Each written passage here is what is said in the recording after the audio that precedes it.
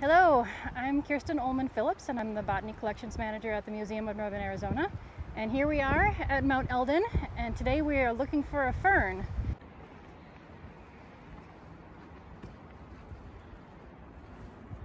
So here we are at Mount Elden, and we're here looking for a rare fern. And this is part of a project that the Museum of Northern Arizona is doing with the Arboretum at Flagstaff and the Coconino National Forest to find 10 rare plants that occur on Mount Elden and San Francisco Peaks.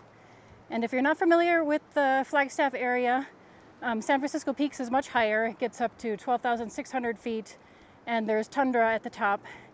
And Mount Elden is like its little sister, and it only gets up to 9,300 feet.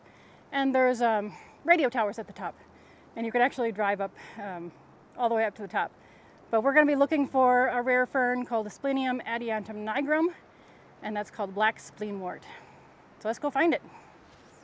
The reason that we're looking for this is that the Museum of Northern Arizona is starting a project with the Arboretum at Flagstaff and the Coconino National Forest in order to search for 10 rare plants that only occur in the San Francisco Peaks and the Mount Elden area.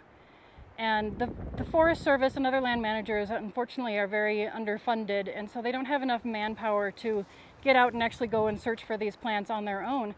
But they need to manage the land, and so they need to be able to know if these species are still here. Are you ready? Okay, so here we are in the right habitat for the fern that we're looking for.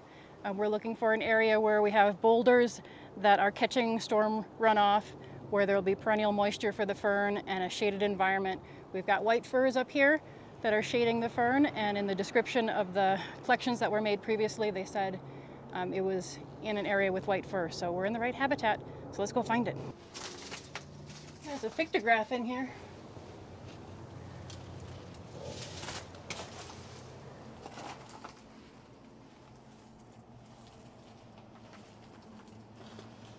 So the 10 species that we've chosen to look for are ones that haven't been documented in decades. So the fern that we're looking for today hasn't been found since 1986, so 34 years ago. And because we haven't found it in that many years, we don't know if it's still there, we don't know how well it's faring, and how can we manage the species if we don't know those things. And so the idea is to train citizen scientists in order to find these plants. So we've already trained 23 citizen scientists to go out and look for these species and how to identify them and where they could potentially find them. And we had one of our volunteers find one already. So she found this species, and we're going to go see if we can find it as well. I see a fern. Let's go see if it's it. This is the right habitat. Whoa. It's right in the rock crevice, which is where these are found.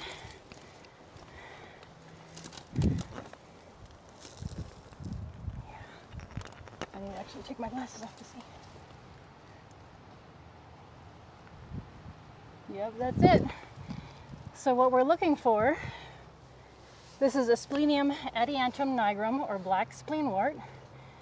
And for ferns, we are looking at the spores. And so on this one, the spores are on the backside. That's the reproductive part of the fern. And in this species, they're kind of in a herringbone pattern along the backside. And these ones look like they're just starting to get started.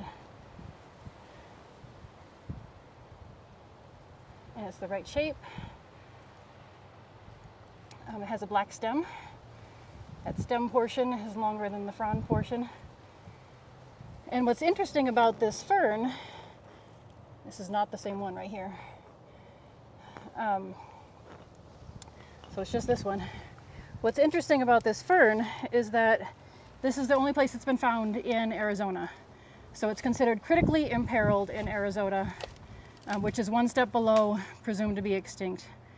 And the reason that we're looking for it today is to see, because it hasn't been found in since 1986, so it hasn't been found in 34 years.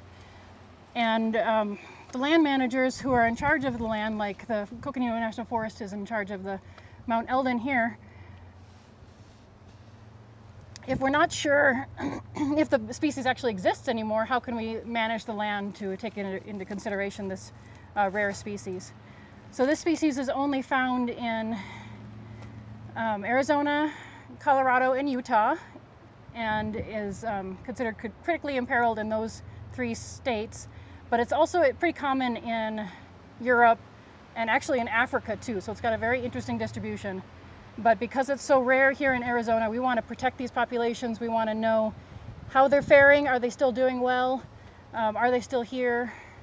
And then preserve them so we make sure that they can stay here. So yay, we found it.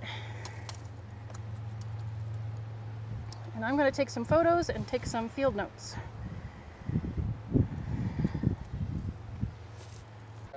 Okay. So you can see how it's just sitting right here in the crack of the rock.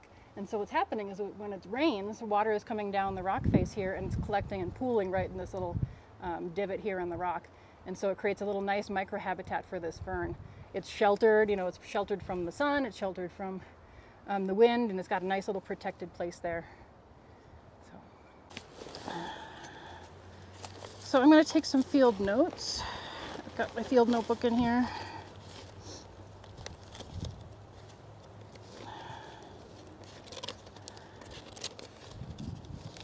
And then for the project, we created a survey form to fill out. So I'm going to write that information in my field notebook. And field notebooks are wonderful. You should always carry one with you and record your observations and record your collections. Because if you wait to do it until you get home, you're going to forget things.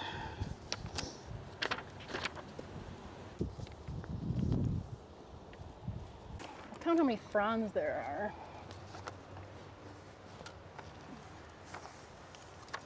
I mean, there's only one, I think there's only one plant here.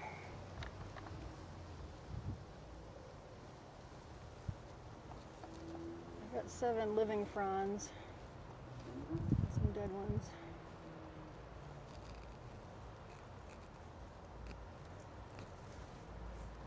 A whole bunch of dead ones, and I hope that doesn't mean it's not faring well.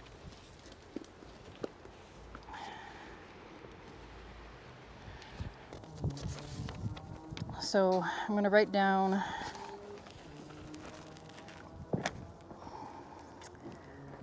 some comments about that it's in this rock face, rock crevice. So I'm going to say, so that's pretty good.